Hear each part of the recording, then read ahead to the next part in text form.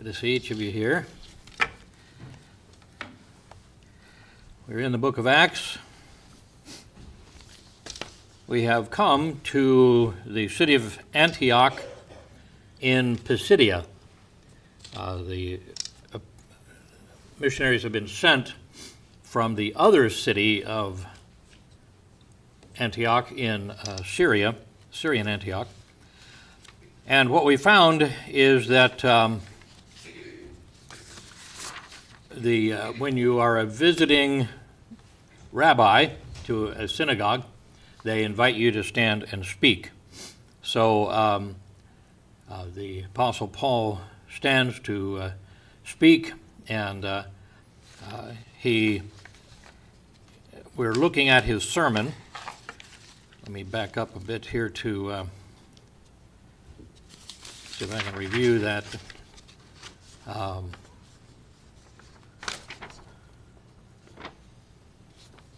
Okay, the sermon. He begins with Israel's holy mission. He speaks of the special people, God's purposes, that God chose the fathers to exalt them when they were strangers in the land of Egypt. Then he spoke of God's protection. With a high arm brought them out of the bondage of Egypt. Then he speaks of God's patience. About the time of 40 years suffered he their manners, referring to their manner of life, in the wilderness. So picturing them as a rebellious people, and then a special place, a land bestowed in love. He gave them the promised land of Canaan. He gave them, however, the land became blighted by their lust, so they had judges for the space of 450 years, he says. This is where they rebelled. God let the foreigners, I guess they're natives there, but yet the people conquering them, abusing them, oppressing them, and then he'd raise up a judge to liberate them. Then he begins to speak of the blessed at last when Samuel the prophet came, and the whole school of the prophets began. People began to hear the word of God, be receptive to the word of God. As we're praying for our missionaries of the week as the Heritage Baptist College, it's one of those things that the offer of teaching the Word of God is there, but is there somebody wanting to come and listen? You know, that's the case. When the culture turns against God, there's not as many fringe people that are interested in learning. But he goes on to speak then of the special promise that was a promised Messiah. And he promised he raised up unto Israel a Savior, Jesus. And then he gave the promised messenger, John the Baptist. We find then that Israel made a hideous mistake, for Christ did come, but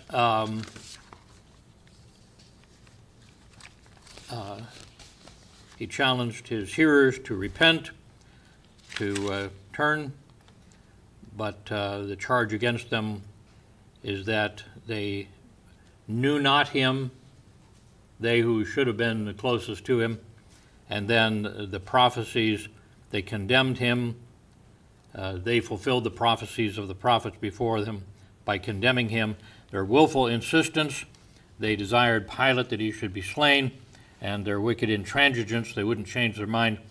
When they had fulfilled what was written of him, they took him down to the tree and laid him in a sepulchre. Well, we come now to the part of the sermon in chapter 13 where Jesus triumphed the resurrection of Christ. He was rejected, despised of men, and but in 13:30 to 37, he speaks of the resurrection. This was the great message of the New Testament. We see the proof, the resurrection, but God raised him from the dead, and the appearances, and he was seen many days of them which came up with him from Galilee to Jerusalem, who are his witnesses unto this people. He summarizes the disciples who became the apostles. The disciples are the learners. The apostles are the ones who were sent. And so he says this is what happened. Then proclamation, he turns back to the scripture and goes to the second psalm. He doesn't introduce it like that, but he just goes back to the scripture. It's prophecy fulfilled. We declare unto you glad tidings, how that the promise which was made unto the fathers, God hath fulfilled the same unto us their children, in that he raised up Jesus again, as it is also written in the second psalm. He does call it the second psalm. I forgot that. Thou art my son, this day have I begotten thee. Once they get in the middle, they don't keep numbering them, but the second was easy to remember. I found Arthur Pink writing on the book of Hebrews, and in that he refers back to this passage in Acts 13. He says, there the apostle, in Acts 13, there the apostle declares to the Jews that God had fulfilled the promise made unto the fathers, namely that he had raised up Jesus. In other words, he had sent Messiah unto them. He says here, he declares that Acts 13:33 has no reference to Christ's resurrection, but relates to his incarnation and manifestation to Israel. So I thought that was an interesting change on this. He's already talked about the resurrection. The fact that he brings it up again is just a little bit of a, why would he do that? And Pink's idea is that he's simply talking about raising him up to be the influence. Deuteronomy 18:18, I will raise them up a prophet. See, raising up a prophet is not a resurrection of a prophet, but raising up of a prophet, also in Acts 3:26. It is not until Acts 13:34-35 that the apostle brought in the resurrection, raised him up from the dead. Thus, in Acts 13:13, Psalm 2 is cited to prove that the Father had sent the Savior to Israel, and his promise to do so had been fulfilled in the divine incarnation. And I tend to agree with this. I think this is a narrow, a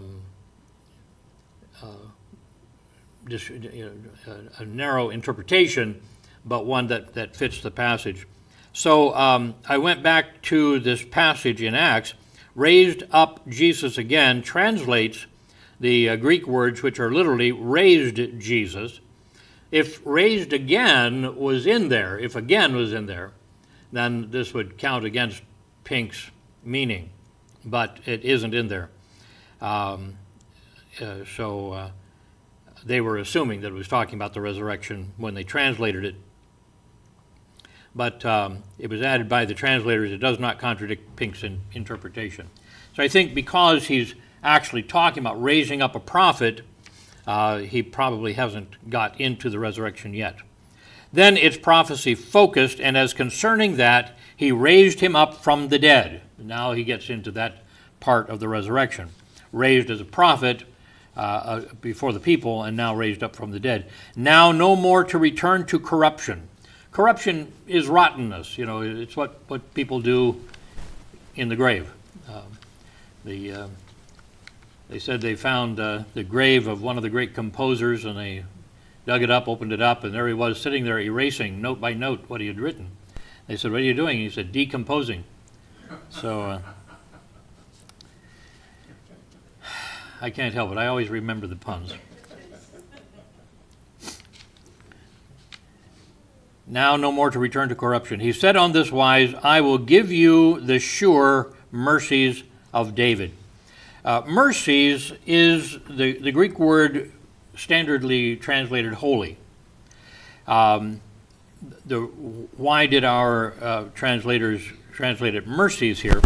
The words are quoting Isaiah 55:3, which in our Bible says, incline your ear, come unto me, hear, and your soul shall live. I will make an everlasting covenant with you, even the sure mercies of David.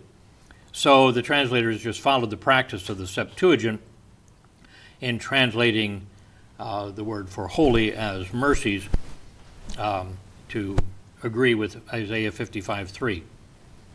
We, in our thinking, then need to God's holiness was actually demonstrating part of his mercy. He moves on to the 16th Psalm, and so he speaks of a truth.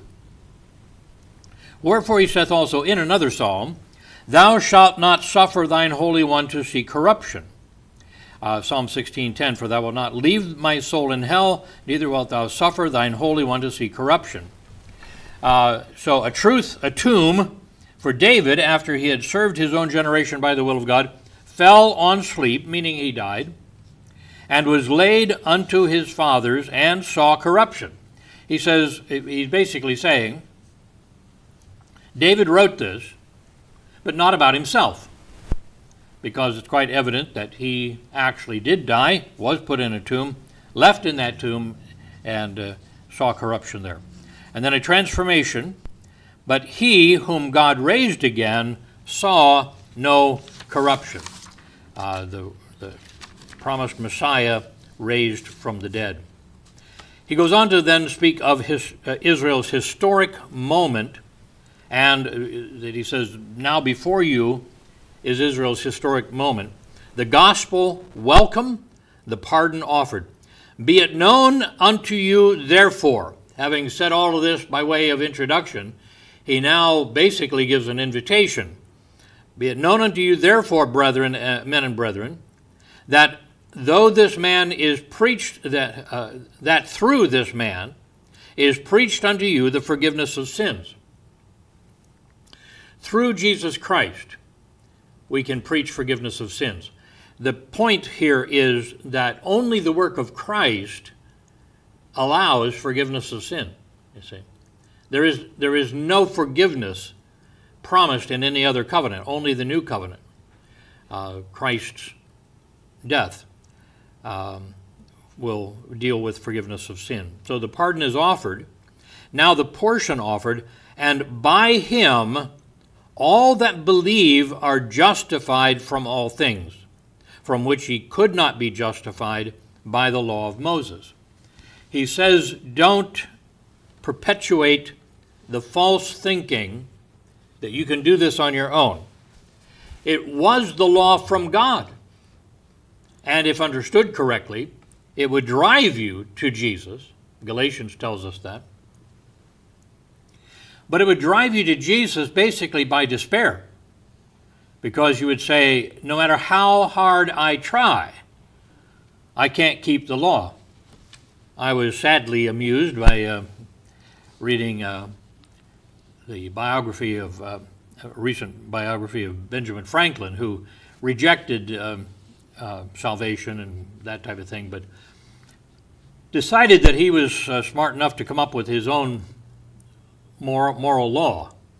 So he came up with a whole series of laws and wrote it out. And then he decided he would just work for an extended period of time on overcoming this one fault. When he was done with that, he would go to the next one. Finally, he'd be perfect. So he had it all figured out. And then as he did this, he found out that it was too deep, it was too embedded, and no matter how hard he tried, he had to start cycling back and going back over. He had fallen down on some of the things that he had thought he had conquered before. When you make a clear statement of righteousness, we fail even in our own law. But the Bible speaks of God's justice, dealing with his salvation, not his condemnation. All men automatically deserve condemnation. God is not waiting to see how you live, whether to let you into heaven or hell. He's not waiting to see if he should condemn you. You started out that way. That's how you were born. You were born in that condition. God needs to justify himself when he does not condemn man. He does not need to justify himself when he condemns. The gospel warning, he tells them, beware and behold. Beware, therefore, lest that come upon you which is spoken of in the prophets. There is a curse, there is a prophecy of damnation given in the prophets. And behold, ye despisers, and wonder, and perish. For I work a work in your days, a work which ye shall in no wise believe, though a man declare it unto you. He goes back to the prophet Habakkuk. Habakkuk 1:5, Behold ye among the heathen, and regard, wonder marvelously, for I will work a work in your days which you will not believe, though it be told you. Now Paul's quote comes from the Septuagint, the Greek translation rather than the Hebrew. The word perish comes from the Septuagint. Strong's anaphanizo, meaning strictly to cause to vanish away. Perish, just to go away. So that was his invitation. Be very careful. Now everything has been accomplished for your salvation, and what is demanded of you now is belief. We see the results. He's speaking to the men and brethren there. He mentions them. The men are the Gentiles who have come and are following the Jewish way, and then the brethren would be the Jews themselves. So we see the results here. First of all, the Gentiles' response, it was interest. And when the Jews were gone out of the synagogue, the Gentiles besought that these words might be preached to them the next Sabbath. The Greek here, in the week between or in the Sabbath between. Now, when the congregation was broken up, many of the Jews and religious proselytes followed Paul and Barnabas, who, speaking to them, persuaded them to continue in the grace of God. The grace of God rather than self-works, following the law, the moral law. Besought the congregation, the people following him, besought them. It is the word parakaleo, possible, meaning they exhorted them, they encouraged them, they comforted them. You'd be welcome, they say. And next Sabbath, literally into the next Sabbath, could mean during the week. They weren't necessarily waiting for another week before they would come back to the service. A.T. Robertson says the King James translation is correct. The next Sabbath would be the normal way of taking the Greek terms. Congregation is synagogue. It's the word for synagogue. And religious proselytes means devout Gentile worshipers. The involvement, and the next Sabbath, Luke tells us, Sabbath day, came almost the whole city together to hear the word of God. Now, I thought it was interesting that up to this time, Jews and proselytes are excited about this news. But it's the Gentiles who gathered in this, that the work was done, and it's not a matter of finding every little nuance of the Mosaic law and following it to get salvation. They caught that. And so they are talking to the other people. You should have heard what we heard at the synagogue. What, more things we can't do? And he says, no, we found out about salvation, that a man died for us. So nearly the whole city came together next Sabbath. This caused the Jews' reaction. You know, if you put something on your skin and you have a reaction, it irritates the skin. They envied. Hey, the whole town never came when we were preaching. Trouble by the Jews. But when the Jews saw the multitudes, they were filled with envy and spake against those things which were spoken by Paul, contradicting and blaspheming. Why? Because they saw that it was biblically wrong? No, they were just envious. They invented reasons to contradict it because they didn't like this. Jewish persecution was based upon envy. Contradicting means speaking against. A.T. Robertson says it was the interruption of the service, an open opposition in public meeting. Paul and Barnabas were guessed by courtesy and, of course, could not proceed further when denied that privilege. So trouble by the Jews. Then we see turning by the missionaries. Then Paul and Barnabas waxed bold and said, it was necessary that the word of God should first have been spoken to you, they said, pointing to the Jews. But seeing you put it from you, and judge yourselves unworthy of everlasting life, lo, we turn to the Gentiles. For so hath the Lord commanded us, saying, I have set thee a light to be a light of the Gentiles, that thou shouldest be for salvation unto the ends of the earth. Unto the ends of the earth is to the uttermost part of the earth, what Christ had said earlier. And it's also a quote from Isaiah 49:6.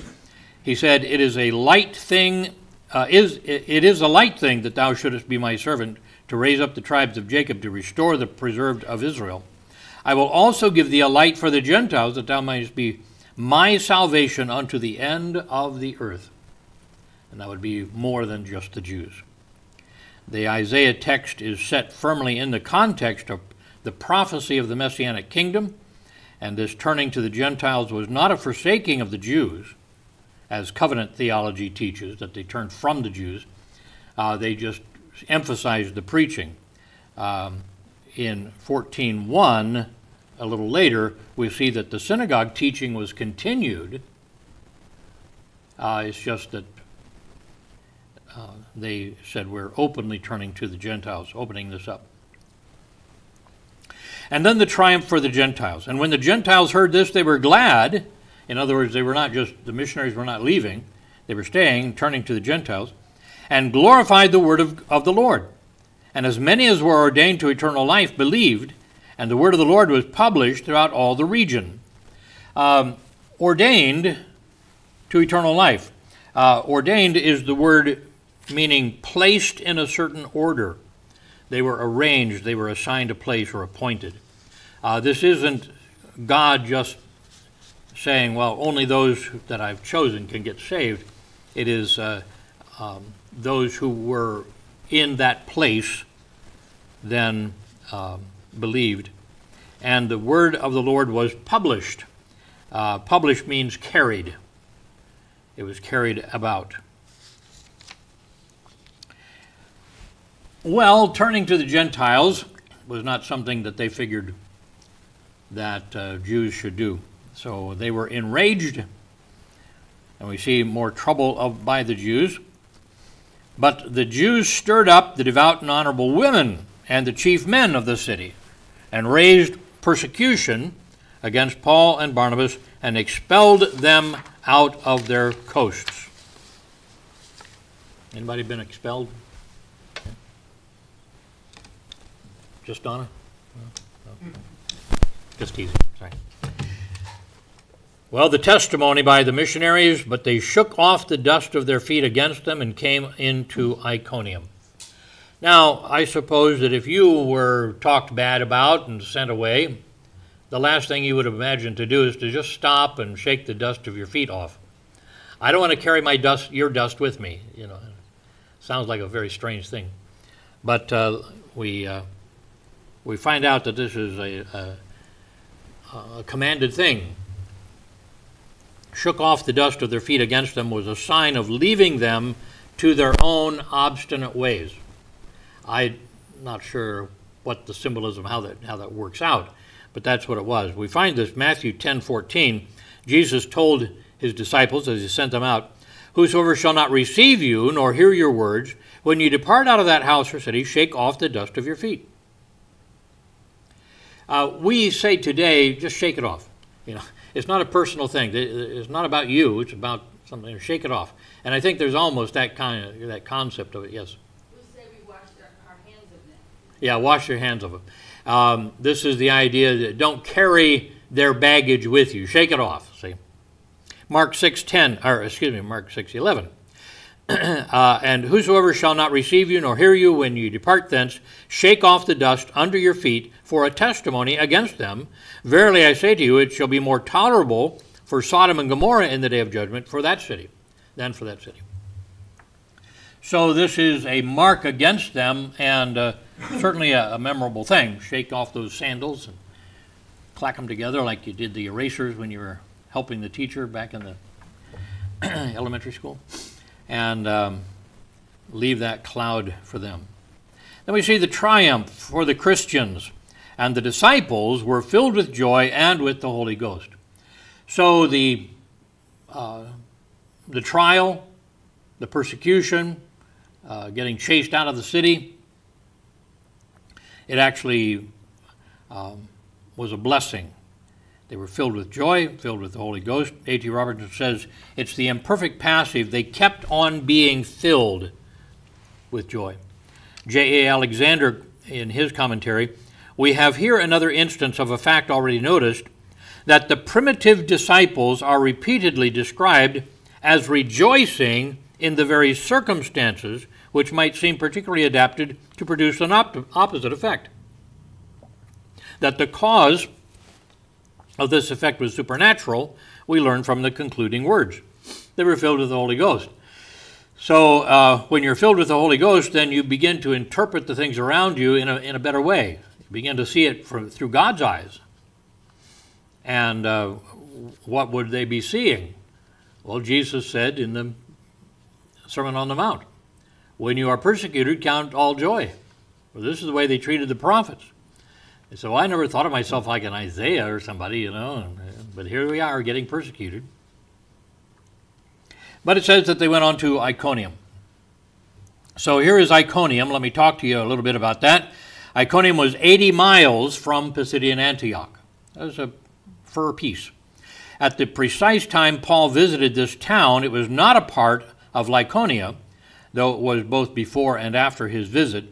Much later, the Seljuk Turks set up an empire with Iconium as the capital. They were Muslims from Central Asia, east of the Caspian Sea, and in the mid-1000s they conquered Armenia, Palestine, and most of Iran.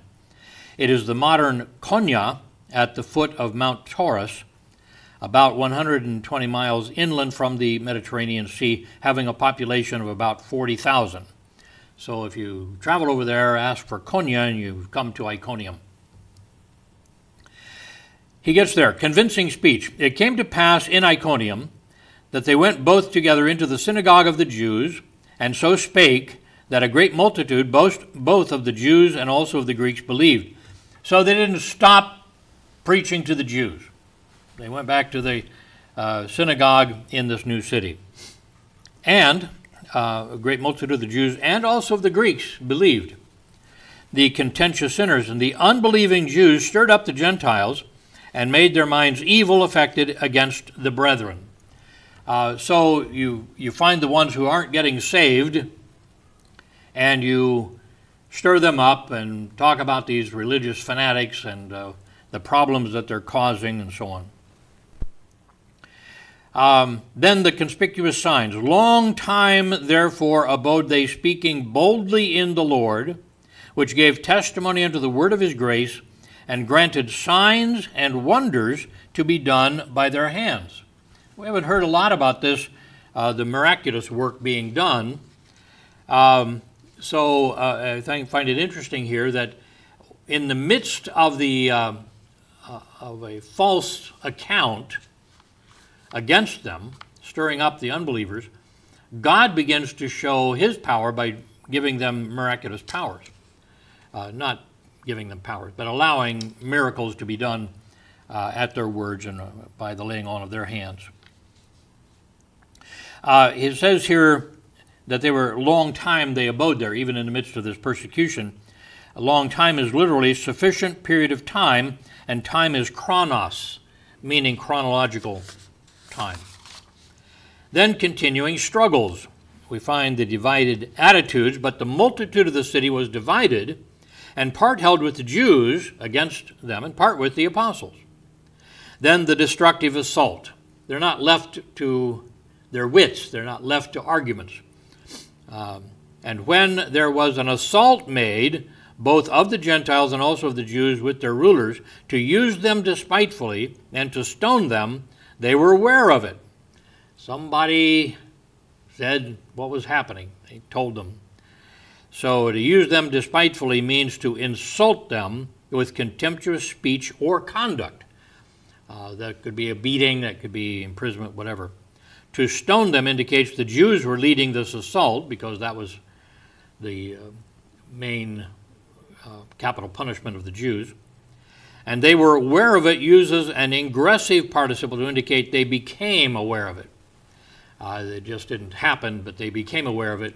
Words were spoken, and a friend of a friend said, you know what these people were talking about, and they're going to do this, and so they became aware of it. So we find in the next part of that verse that they fled unto Lystra and unto Derbe. Well, Lystra is a town of Lycaonia. Now we've moved back into Lycaonian property. They crossed the border beyond the legal jurisdiction of the Iconium authorities. A young Timothy probably saw the events that occurred on this visit. It was a Roman colony, like Lystra is, located on a hill about 1 mile northwest of Katin Sarai, which is situated 18 miles southwest of Iconium. So they moved about 18 miles, a full day's journey, 20 miles, 20-mile hike.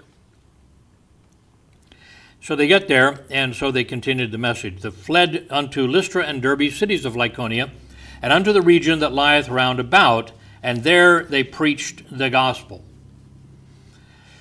So you preach where you can, as long as you can, and then when it's just too tough and it's pulling teeth, you move to someplace else. Something happened there. We find a crippled man. The man is healed, and he is a hard case. There sat a certain man at Lystra, impotent in his feet, without power in his feet, being a cripple, and notice this, from his mother's womb, who never had walked. I want you to imagine this man. I want you to imagine his legs. He's bound up. He's sitting someplace begging, and or sitting someplace being cared for by family or something. But I want you to look at those legs. These are legs, full grown, but they've never walked.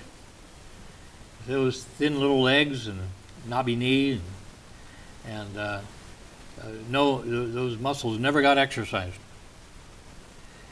Then a heart concern. The same heard Paul speak, who steadfastly beholding him and perceiving that he had faith to be healed.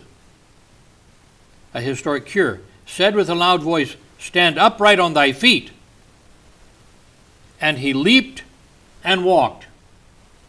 I don't know whether those little string bean muscles just became strong, or did those legs look different now? Did they inflate like a little pencil balloon thing, you know? Pop up? I don't know. But wow, this was just so amazing. I have in the past seen these healers in their tent meetings, you know, and a person stands up a little crooked and he says, problem with your back, straighten up, and then they heal them of this, you know, and there's no real sign that anything really happened except they got them pumped up to think they can do it. This was totally amazing. He leaped and walked. He had never walked. He had never learned to walk. This man never learned to walk. It was given to him at this moment. You know, I was reading about people that had their big toes amputated. I forget what for. Wearing too short shoes or something, I don't know. But they had their big toes amputated. They had to learn to walk over again because the balance was completely off. This man had never walked. God heals him, and he healed the mind as well as the legs. All right. The multitude, hysterical. The real excitement. And when the people saw what Paul had done, they lifted up their voices, saying in the speech of Lycaonia. And I find that interesting. What else would they speak, you know? Perhaps the Greek. They could have spoken Greek, but this was in the native dialect. The gods are come down to us in the likeness of men. Now, this caused me to assume certain things, and I'll explain this as we go. So their real excitement, and then their ready explanation, And they called Barnabas, who was evidently the taller guy, Jupiter, and they called Paul Mercury, because he was the chief speaker. And so they said, it's the gods. In fact, we know who they are. I find that Jupiter is an interesting word. Jeb Porter, having studied these things out, explained this.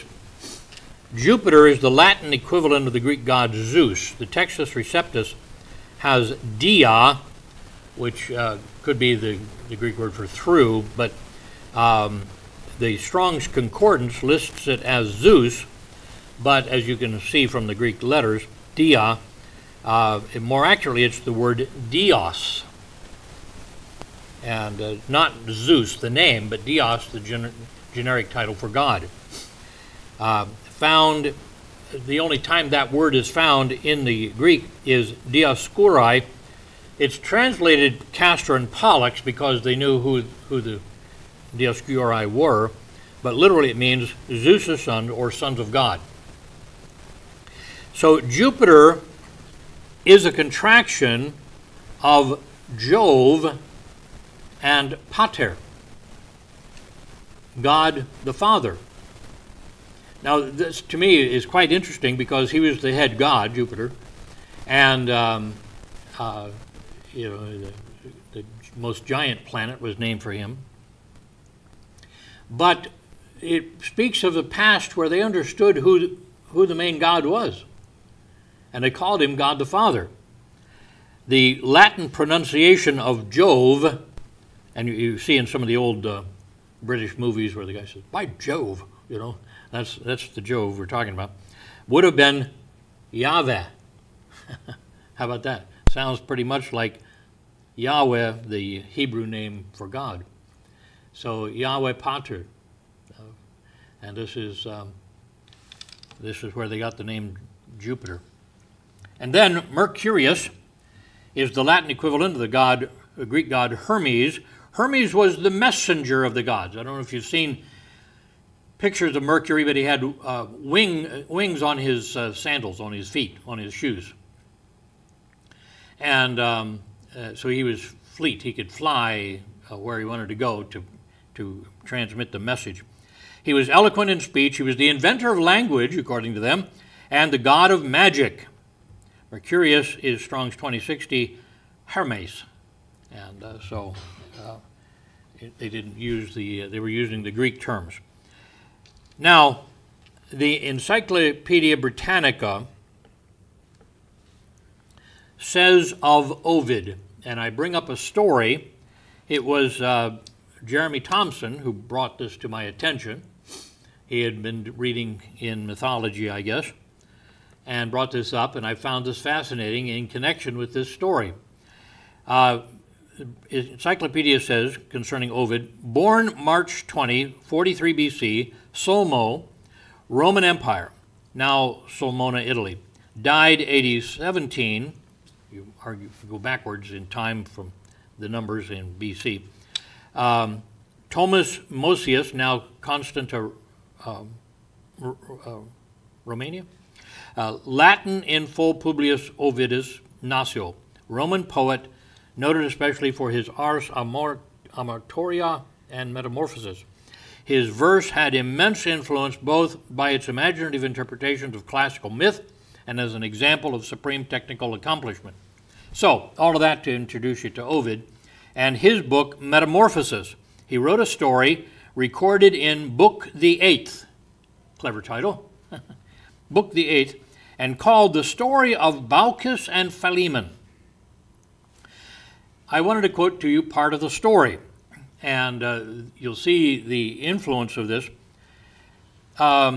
His story goes like this. Two neighboring trees with walls encompassed round stand on a moderate rise with wonder shown, one a hard oak, a softer linden one. I saw the place and them by Pythias sent to Phrygian realms, my grandsire's government.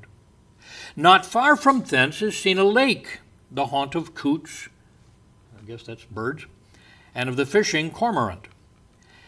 Now, he tells the backstory here.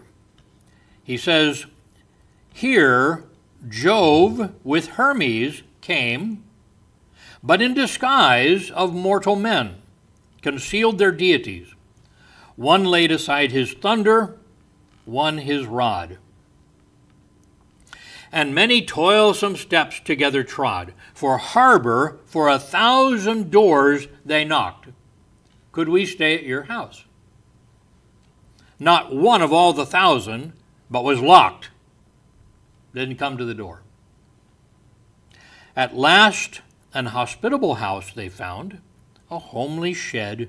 The roof, not far from the ground, was thatched with reeds and straw together bound.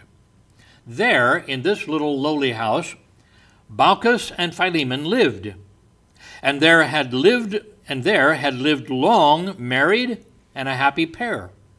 Now old in love, though little was their store. They didn't have much.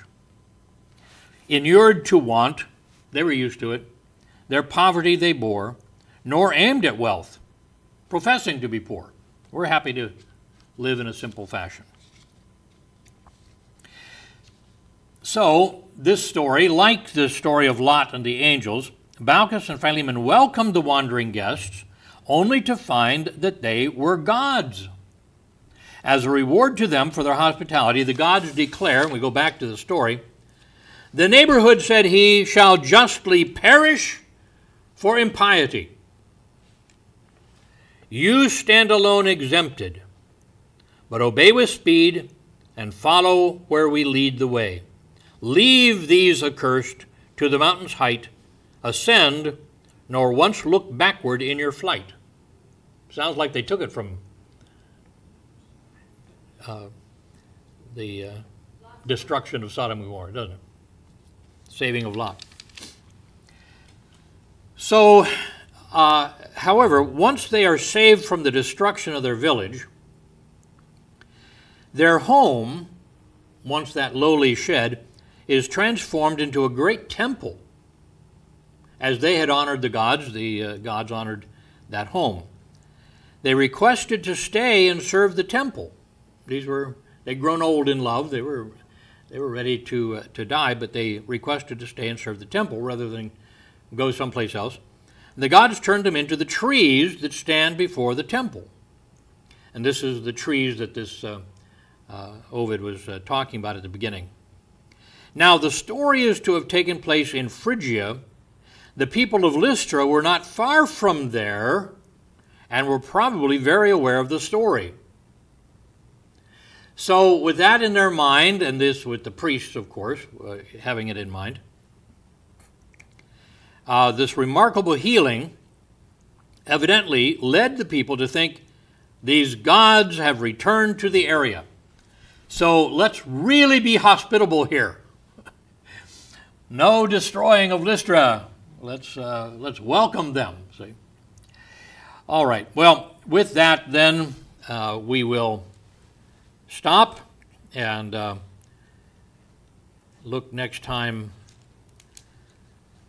at this misinterpretation, sad misinterpretation, and how it affected the people, how it affected the apostles, as they said, oh, great. That's the opposite of what we wanted to happen, because they actually were bringing things to sacrifice unto them, you know. So we'll see how they handle that next time as God allows. All right, any update on the parking situation? 4. 4? Okay. So we've equaled last year. Okay. All right. Comments or questions? Isn't that interesting? Jeremy finds that story in the mythology, and find that it's located right next to Lystra, giving us a reason why they came up with this, why those specific gods, you know. There it is. All right, well, let's stand together and we'll be dismissed with prayer. Our Father, how we thank you that you have given us the opportunity to study your word, to look into it, to understand your truth. We pray that you might help us, Father, to recognize that Even our good works can be misinterpreted and can be attributed to things other than you. We ask that you might help us then to be very quick to defer all thanks and praise to you, to defer when we do that is good, to say as Christ did, there's none good but God. And we ask that you might help us to point out that if they have found anything good in us, if anything memorable, worthwhile, or helpful has happened through our words or deeds, that we are to give thanks to God. So we pray thy blessing in Jesus' name. Amen.